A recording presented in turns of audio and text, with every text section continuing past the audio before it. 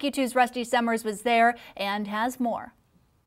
8 out of the 10 St. Joseph School District Board of Education candidates were in attendance at Tuesday evening's forum at the Trail Theater. And folks, appreciate you coming out. I really do.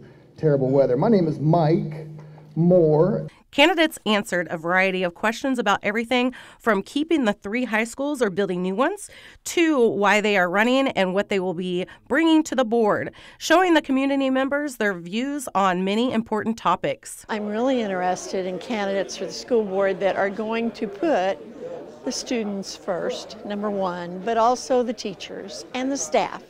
One important topic for attendees was test scores. I want someone who will focus on the most important issue to me, which is getting our scores up.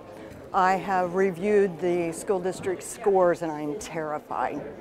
And I want a plan to raise those scores. And I know that it can't happen overnight, but I think it's something that needs to be specifically addressed. One local weighed in on to keep 3 high schools or build new. I think that the 3 schools, yes, they do have something to offer, but it would be a huge amount of money to go to 2 different schools because they have to make them equal. And I think it's really fun to have the 3, and it would be a huge challenge to go to 2. Reporting in St. Joseph, Rusty Summers, KQ2 News. If you missed tonight's forum, there will be more in the future, and KQ2 will also be profiling candidates leading up to the Board of Education election.